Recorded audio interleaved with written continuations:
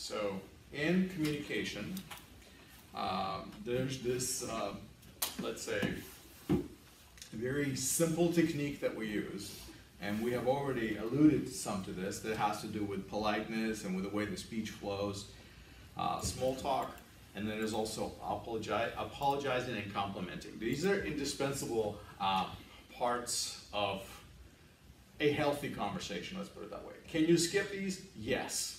You don't have to use these things that I'm talking about at all. But the truth is, if you do, your speech will be more effective. And if you do, and you do it wisely, you will get further in your attempts of communicating with people around you. Okay? So these are features that help us get better, essentially. So the idea of small talk is just basic conversation. What do you do in small talk? You just strike up a conversation. You talk about something non-controversial, essentially. But the authors present us a few suggestions here on how people should communicate better rather than just communicate. Because you can be thoughtless in your communication and just do what you do and not worry about it. Or you can hone your skills of communication and become better. So one of the suggestions that they give is avoid finishing another sentences. Have you guys ever had somebody in a conversation, as you were saying a sentence, they picked it up and they finished it for you? Have you ever had that happen? Anyone? Nobody? Nobody had this in our conversation where you're saying something and your friend jumps in and they finish your sentence. Now this happens usually with close friends, people who kind of know what they're talking about and things like that. It doesn't really happen with a stranger or somebody who's you're not close to, but a lot of times people have finished my sentences many times. And that's, could be very distracting, could be very hard. So that's something you want to avoid. It's never, it's okay because I'm glad that a person is tracking with me, but you have to allow another person to finish what they're saying. Asking for clarification, we already talked about that. The idea of confirming something a person said, if it's needed, it's very, very helpful. Another suggestion is don't treat people who have language problems like children. We've talked about that as well. Sometimes people, their English is not perfect, and so because it's not perfect, you start treating them as if they're not smart enough, which that's not the case. The case is they're just as smart as you are, maybe even smarter. The only difference is they're struggling with language. So it doesn't make them dumber. You don't have to come down and talk to them like you're talking to 5-year-olds, which is what sometimes people do with foreigners. So if you don't speak perfect English, all of a sudden people start talking down to you as if you're a little kid or something like that. So it's a very negative feature that's sometimes is culturally expressed. So. Person who stutters. I don't know if you ever had a chance to talk to people who stutter, people who are slow thinkers. Some people just take time to think, to express their thoughts. That's another aspect to be mindful of. Some people are simply slower in expressing themselves. And then letting another person know if you have any sort of special considerations or needs. Sometimes when I'm working through a problem, I have a hard time working it out, and I may ask people, say, okay, hang with me. This is not something I have finished thinking about. I'm still kind of trying to figure this out. So let me give you what I have so far, but don't interrupt me because I'm trying to work through this difficult problem in my head. So let me get it out, basically. Sometimes I would do that, So letting other people know what to expect, sort of say, as you're speaking, is helpful. So these are good suggestions for everyday conversation. Now, small talk, getting back to that idea. Small talk is something you say to a person when you just meet them casually, besides hello. Usually non-controversial topics, usually a short remark, A lot of times I begin my class with small talk, if you noticed. What is my small talk every time in class?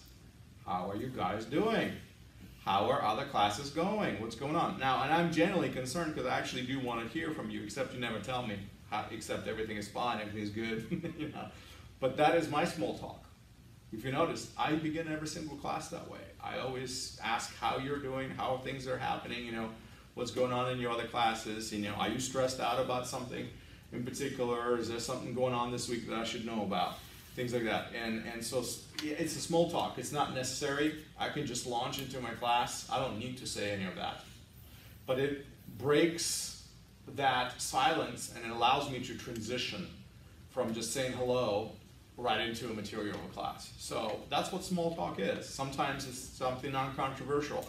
You could say you can talk about weather, you could talk about sports, you could say, you know, little things in life that you have noticed that essentially not going to create a problem, but allow you to segue into a conversation with a person, all right?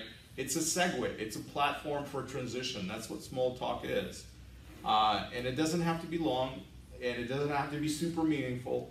It can be something very, very simple. But that is an effective way of moving a conversation into a direction or progressing it. So what are some of the guidelines for small talk? Well, very simple. Be positive. Don't use a negative small talk. Don't say something negative in a small talk because then it stops being small talk. It becomes big talk, right? Because you say something negative, you get people upset. They're going to start arguing with you, or you want to start a conversation in a positive direction rather than a negative direction. Starting a conversation in a negative way almost always ends up bad. It ends up in greater rate of success. If you're wanting to have success in conversation with people, then be positive. Start positive at least. You may end negative, but you at least start positive. Be sensitive to leave some taking cues. So like basically, if you're doing small talk, pay attention to whether the other person wants to say something or jump in. Let them have a turn. Don't just monologue, is basically, that's what it's saying. Stress similarities rather than differences. So that means commiserate. That means find common ground with people in small talk. Talk about something you can identify with or connect with them on, not something that you're interested in and they're not. Let's put it that way. That's what we're talking about, similarities. Answer questions with enough elaboration to give the other person information to use, interact with you. So don't just be quiet in small talk. If somebody said something to you, you know, hey, did you see that game, you know, last week? Or did you see that game yesterday? Wasn't that amazing? You know, if somebody asks me that, and I have friends, you know, from time to time who ask me things about sporting games, if they're really good friends, that they know I don't really care because I'm not a sports fan. Right, but if they don't know me very well, let's say they're a colleague at work and they don't know this about me, they'll ask me something about some sports game that was on TV, and I would usually say, no, I didn't see it, you know, because I want to be polite. Not because, you know, in reality, I could say, you know what, I don't care. I don't like sports, I don't watch sports games, you know. But that would be like cutting me off. That would be negative, right? So what do? Say, no, I didn't see it. So I'm still being polite by saying your interest in sports is legitimate, and I'm glad that you're interested in sports, but I missed it. Or I can't really talk to you about it because I didn't see it, I didn't know it. So I am being positive in this situation versus just saying, you know what, I hate sports, I don't care about it. Because that would be like, boom, cutting off that small talk, right? I want to keep the small talk going, essentially, and by being polite and positive. So, but I'm not going to go into that situation and give them all this information about me not caring about sports that much. Why? Because that will end our small talk. I would say, if a person say, hey, did you see that game yesterday? You know, wasn't it exciting? And I'll say, you know what, I missed it. What game were you talking about? What happened? And then that person will have an opportunity to tell me about what they're so excited about, what happened, right? So what does that do? I'm inviting them into a conversation, and I'm creating a positive environment to let them share about what they thought was really amazing and wonderful. You know, whether I care about it or not, it's not even important. That person cares about them. So that's the idea. So avoiding a monologue is important. So when you're doing small talk, it has to be back and forth, otherwise it's not small talk anymore. And remember that you will be associated with topics that you frequently select to talk about. So basically watch the topics. That's what they're saying. If you talk about sports all the time, if every time you make small talk and you talk about sports, guess what people are going to remember about you? You like sports. That's what they're going to think about you. If you talk about politics every single time, guess what people are going to think about you? That person is really into politics. However you start your small talk, whatever you do with your conversations, the topics you bring up will define you for other people. That may not be who you are, but they will define you as that type of a person. So people will know you through those little tiny conversations when you bump into them in the elevator or something like that. So be mindful of that. Select your topics appropriately, let's put it that way. That's what I mean. All right. Those are suggestions. Now, besides small talk, there's this idea of apologies. Apologies are when people express their sorrow, their regret over something. Something happened, it didn't happen right. They're expressing their regret that it happened. They may be even confessing some of their guilt too. So there's nothing wrong. I think apologies are very important. I think many people do not know how to apologize. Let me put it this way. I actually believe many people do not know how to apologize. At least here in a Western culture that I've experienced a lot, not being a Westerner myself, I do believe that there's lots of people who do not know how to say I'm sorry. In fact, they say I'm sorry, but they do it in a very wrong way, which turns the I'm sorry into I'm not sorry. Okay? This is what I mean. An apology needs to be real. It needs to be genuine. So here are recommendations that the authors of this textbook give us for apologizing, and they're very, very good recommendations. Number one, admit wrongdoing. If you're apologizing for something, say, I was wrong. Say it. Most of the time people will say, I'm sorry, but they'll never actually say, I was wrong. They can't admit they're wrong. In their world, they're never wrong. They're apologizing, sorry I hurt your feelings, but they still think I was right. See what I mean?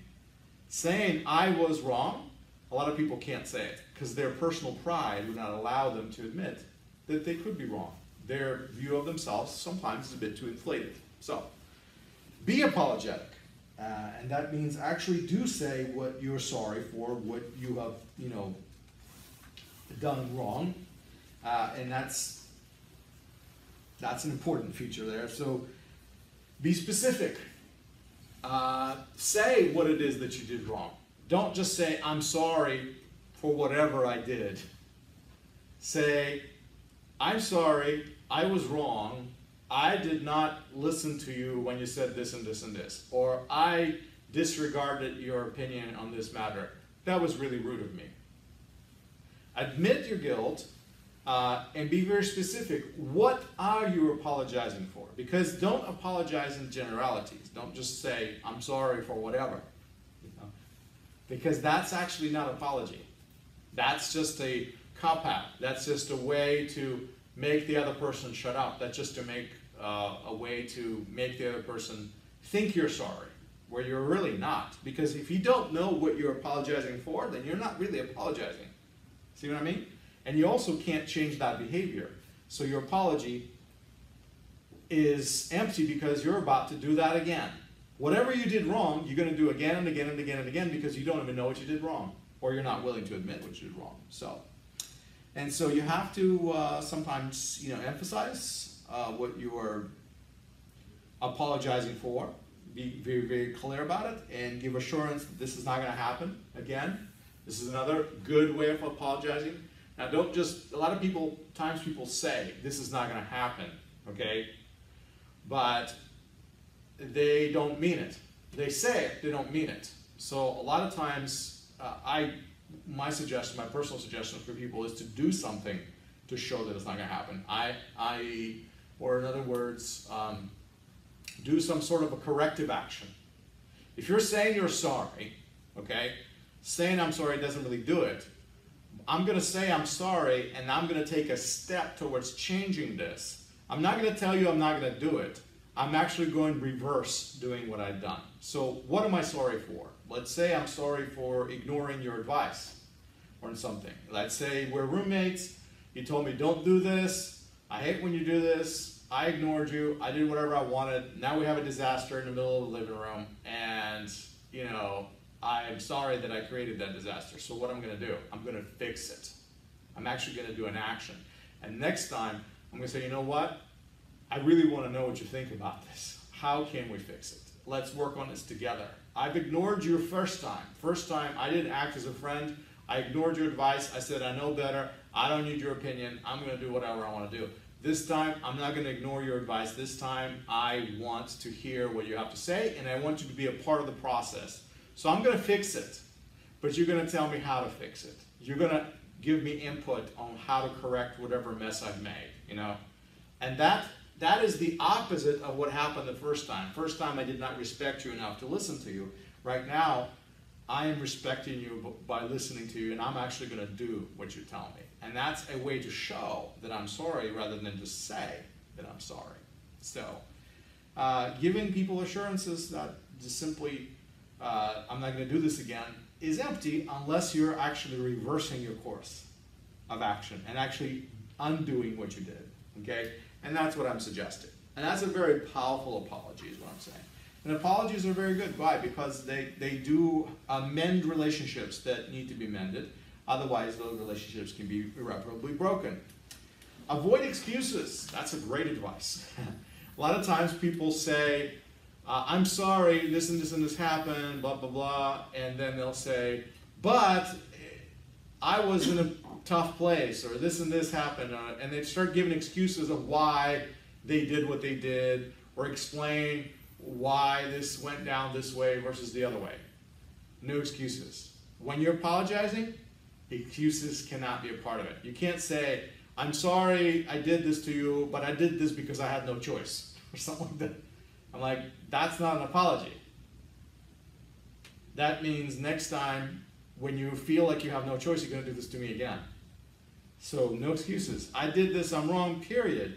Not, I did this, I'm wrong, only I had another circumstance that made it right for me, so I did it. Don't use excuses. Excuses are really, really pitiful when it comes to apologies. And this is a very valuable skill, by the way, as you communicate with people. Powerful apology will mend a relationship that's about to be destroyed sometimes or broken. A relationship that needs to be repaired. Maybe you did something terrible at work and you messed up and your boss is about to fire you. You do a right apology and you apologize the right way, guess what? You might just keep your job. Otherwise, you're out. You know, things like that can save a lot. So, and then choose an appropriate channel to apologize. And what it means here is that sometimes the easy way to apologize is to write person an email or letter or something like that, not directly. And that may be appropriate in some situations. In some situations, maybe the best way to apologize is to write an email, okay? But more effective is face-to-face. It's very difficult to not forgive a person who is standing in front of you, looking you in the face and saying, I'm sorry I did this, I was wrong, there is no excuse for what I've done, I've messed up, would you please forgive me? It's very difficult for people to say, you know, no, I will not forgive you. We're done, you know. When that happens face to face, a lot of times a relationship can be repaired. You know what's very easy to do? Go into your email and go delete. That's very easy to do. That apology is very easy to dismiss. Now, it's the easiest for you to do because you don't have to find courage and stand in front of the person and look them in the eye. Just shoot an email, you know. But it's not as effective is what I'm trying to say. So you have to choose the channel, appropriate channel. Sometimes a letter of apology might be fine. On other times, a face-to-face apology may be better. Okay? Things like that. Sometimes a public apology. If a person was publicly humiliated by something you did, the only way to appropriately apologize is publicly. Because if you humiliated somebody publicly, you need to return that person to a condition of dignity publicly as well. That's the only way to do it. To humiliate someone publicly and then to apologize privately doesn't actually do anything. That's what I'm trying to say. So hopefully you guys get the idea. So apologies are necessary because they do happen. Relationships do break down, and it's something that we have to do from time to time. Now, compliments is the flip side of apology. Okay, instead of saying I'm sorry, I messed up and things like that, sometimes we simply need to compliment a person in a conversation and express some sort of congratulations, or I don't know, flattery may not be the best word. Flattery, to me, flattery is a very negative connotation as the word, but words of praise or recognition. So what is a compliment? Compliment is recognizing something that a person has, some sort of a dignity or a quality that's positive, and it's recognizing it sometimes vocally and publicly, or at least acknowledging it out loud in some way, shape, or form, bringing it to the forefront of a conversation. So how do you give a compliment? Believe it or not, there's a right way and there's a wrong way to give a compliment. You can't compliment people the wrong way. And it will be taken badly, believe me. That will happen. So first of all is be real and honest. Don't be disingenuous. If you compliment somebody and you're lying through your teeth, people will know it. People will see when your compliment is not genuine. That means you have to pick appropriate words. You can't just pick the best platitude that's out there possibly and pull it out and use it on purpose. You have to be realistic. Realistic compliments versus unrealistic compliments. Compliment in moderation. That means if you compliment somebody too much, they're going to say, that's not real, that's not genuine. You're trying to make me feel better than what things really are. You're taking me outside of reality and into a fantasy land. And I don't want to live in a fantasy land. So I'm glad that you see me in a positive light, but don't tell me I am the, most handsome person in the whole world, because I'm not. I know that. That's okay, But if you do find me attractive, that's okay. You could say you look good today. You could say that tie looks awesome, or something like that. And that's not saying that you're the most handsome person and you should be on the cover of a magazine or something like that. Be realistic in your compliments. Don't overdo it. Don't compliment too much. If you compliment every single time you see a person, you compliment them on something, that could be too much. You have to balance it out. You can't possibly meet a person every time, and every time you meet them, you have to say a compliment. That's not how it works. You can overdo it. Avoid qualifiers. For example, when you make a compliment to a person, you could say, that paper you wrote was really an excellent paper, except all the spelling mistakes you made. Something like that. See what I just did? I qualified it. I said, what you did was great, except that. You look great today, except that hat you're wearing is hideous, or something like that. I qualified it. So sometimes we say a compliment, but then we take away part of it by noticing something negative about a person or noting something that changes the compliment. So also be specific in compliment. When you compliment somebody on something, be as precise as you can be. Compliment a particular quality of a person, or if it's a look, it's a look. And be personal in your own feelings. You can say, this is how I feel, this is how I think, this is what it looks like to me. So if you make it personal, that doesn't make it universal. This again makes it real. Because if you say, you're the most, handsome looking guy in the whole world or something like that, that makes it so global, so big. Now I have to compete with the whole world, right? Or you could say, you know what, you look really nice today. See, that's, or, you know, I really like this, or like, by putting yourself into a situation, by making it a little bit smaller, a little bit more personal, you're actually making a compliment more realistic. So you can overdo it with compliments. Compliments are powerful and they're great, but you can definitely go too far. Accepting a compliment is another art. You can't just, you know, hear a compliment and not react. You know, so how do you react when somebody compliments you? Well, there's several ways. Here's the 3 ways that the authors of this textbook suggest a person should accept a compliment. One is just smile, eye contact. You know, somebody compliments you, just smile. You know, or you can alternatively say thank you, or you can smile and say thank you. All right, and then offer reflection. You know, very briefly. Of, you know, I appreciate you noticing that, or something like that. Something like that. You know, from time to time, somebody might compliment you on your way to look. Oh, I really like your jacket, or something like that you're wearing, and you say thanks. You know, this is one of my favorite ones, or something like that. And then you can offer reflection. And that's a way of saying, I heard your compliment and I appreciate it. You see what I'm saying?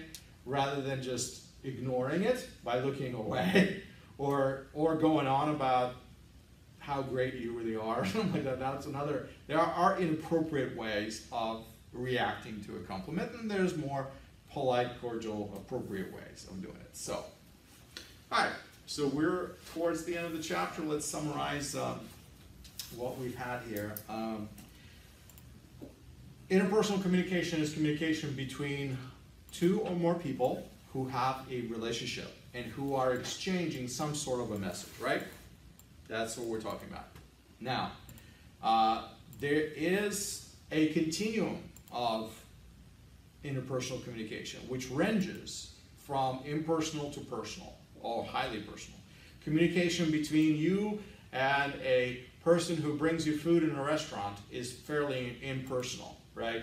Communication between you and your friend or a roommate or a parent, you and a parent, is very, very personal. So the degrees are going to change. And so that's what we mean by a continuum in your interpersonal communication. There are 5 stages.